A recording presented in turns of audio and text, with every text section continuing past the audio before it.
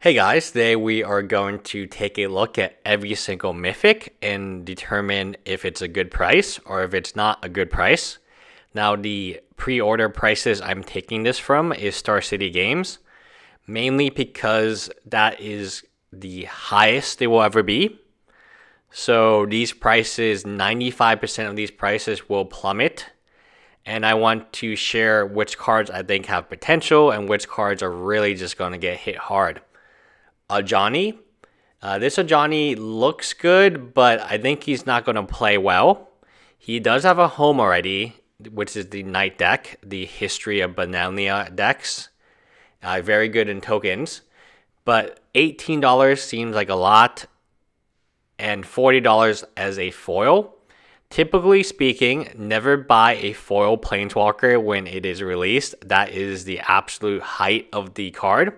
There are very few exceptions. I don't think Ajani is one of those. The other two cards I want to mention are the Apex of Power and Bone Dragon.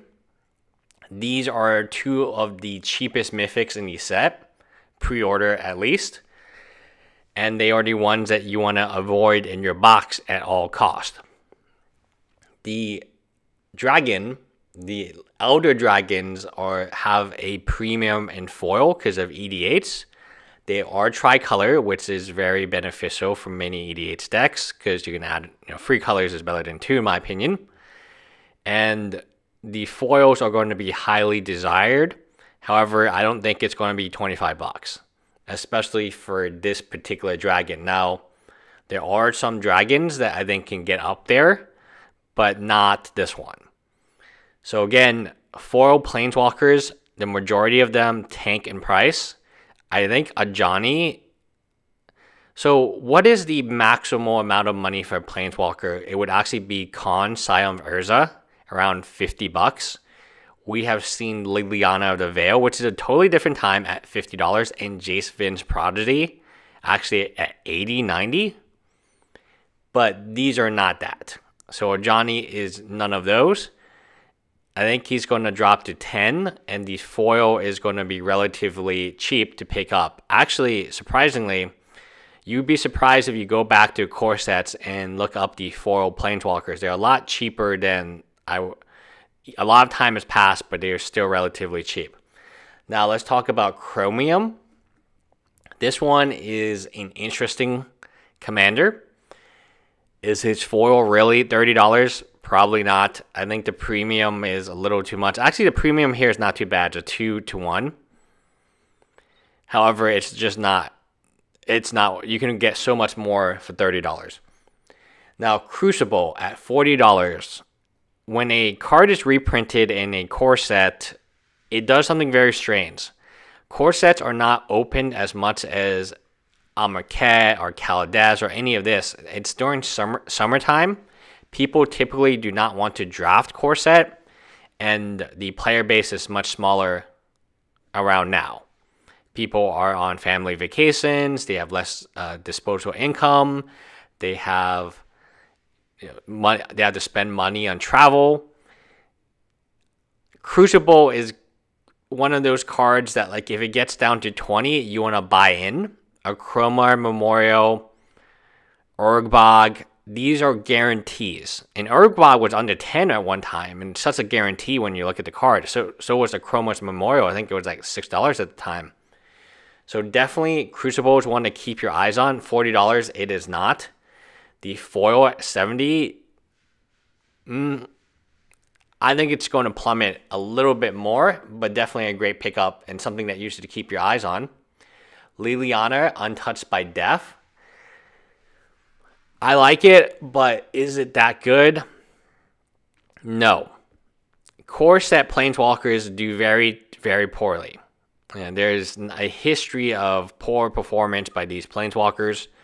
And on paper, they all seem very good, and standard, they're all very good. But the modern playability, there's so many Planeswalkers playable in modern that unless you're Jace the Mind Sculptor, who's not even being played right now, or Liliana the Veil, Liliana the Last Hope, you gotta cost 3 or less. That's why Jace, one of the strongest cards, costs 4. So, Next, we have Nicol Bolas. Definitely the foil is 80 bucks. No way, it's just 80. I remember our Devastation, people were really excited about that Nicol Bolas Planeswalker, and today I think it's under 10 bucks. I think the foil is around 25. You definitely want, if you pulled any of these Mythics in foil, get rid of it at the pre-release. That is the only time you can move it. Now, Omniscient, I call it Omniscience. Omniscience. I'm still going to call it Omniscience. The foil is actually 50 bucks versus the regular at 15, almost a 3-to-1. Interestingly enough, this card does see play in Legacy and Vintage. It's one of those cards that you play and you win the game. However, it will take a beating. The reason it takes a beating is only one of these reprinted Mythics will hold its price above 20, and that's probably Crucible. Historically, when we look at a reprint like a Chromos Memorial, this reminds me a lot of Orgbog. Everyone knows it's good, but still going to plummet in price because it's a little niche. Next, we have Palladium Moros, the Ruiner. I'm not impressed by this card. I just think that if you have any of these in foil, you need to get rid of it at the pre-release. We have Resplendent Angel. Now, Angels could be a deck, but $25 is a lot. One of the biggest issues with pre-order is the price is already assuming that this is it's already assuming all these cards are the top 5%, that 95% of the prices will go down and 5% will hold even or even go up in price. And typically there's 1 or 2 cards that will triple in price. And they're really hard to determine. I don't think it's one of them. I like the Angel, and I will be picking a card later this week when I see some more of the trends. And it might be a pick, but it's got to go down some because $25, like, you are hoping this goes up to 35. At that point, you'll break even still. Even if it goes up to 40, you'll probably break even. Now, Sarkhan is one that people are very excited about. He is a free mana Planeswalker, which is definitely a bonus. I just don't see him as that good. Out of these Planeswalkers that we're going to talk about, yikes. Yikes, because you need to be something truly special. And you need to see some modern playability. Jace Finn's Prodigy, everyone thought he would be played in Modern. He was not. Or I guess people attempted. It didn't work out. It could be that I'm underestimating Sarkhan, but I don't really think so. Okay, next is Scapeshift. This card is definitely not 25 bucks. So you have Scapeshift, Crucible, and Omniscience. 2 of these cards are going to get hit really hard. The other card will be hit, but stabilize. Tezzeret. So this is the most expensive Planeswalker in the set. He costs 5. He will see no modern playability because Jace costs 4, and Jace, the Mind Sculptor, is far superior in my opinion.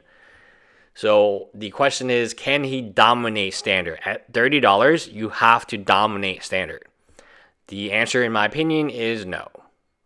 I am making this assessment based on what I know. Control decks they have plenty of stuff at 5 or more. I don't know this is what you want to do. 5 is a lot. Next, we have Vycarius Asmodi, the Dire.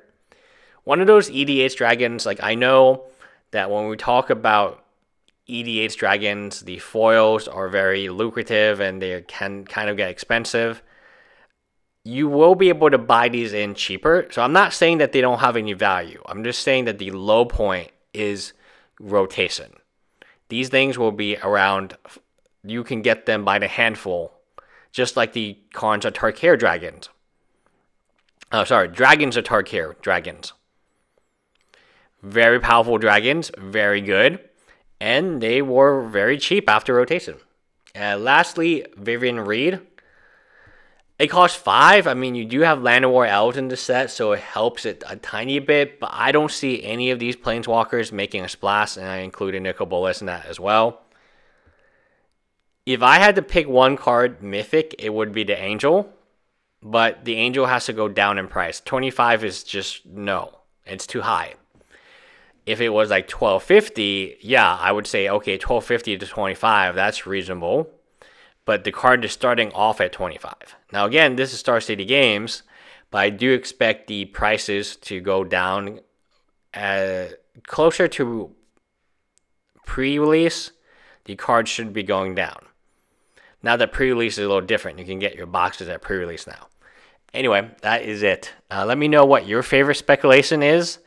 We might do some fun little contest and just pick winners and stuff. Anyway, bye guys.